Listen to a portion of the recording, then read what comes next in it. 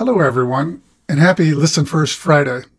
I'm Ken Futernick, host and founder of an award-winning podcast called Courageous Conversations about our schools. Our purpose is to bridge the widening and often toxic divides that are wreaking havoc on our schools.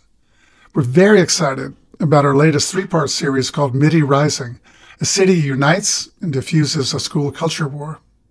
It's about the unusual moves a black superintendent from Middletown, Ohio makes in response to some angry parents who make their voices heard at a school board meeting. The powerful lessons from this story can be applied anywhere high conflict is getting in the way. My name is Marlon Stiles. I was a proud superintendent in Middletown City School District in Southwest Ohio.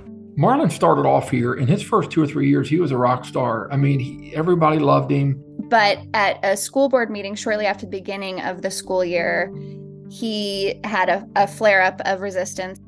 I watched so many board meetings in other school districts across the country where this inappropriate behavior was starting to surface. Welcome, everyone, to our meeting for Monday, August 23rd. I knew it was coming. Would you mind standing for the Pledge of Allegiance?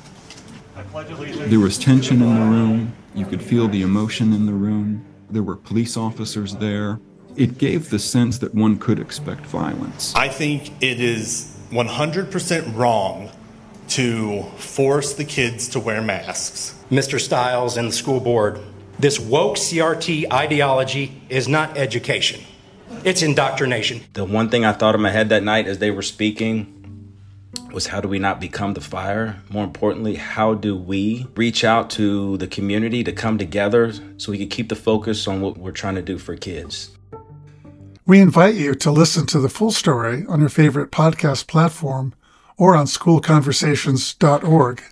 It's a testament to what communities can achieve when they unite around a shared purpose. It's also a powerful reminder that when people listen first, when they resist the temptation to fight back against their critics, they can often pave the way for unity and healthy conflict. Please help us amplify this story by sharing it through your social media networks.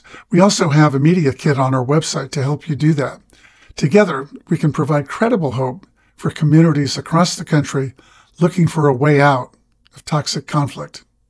Bye, everyone.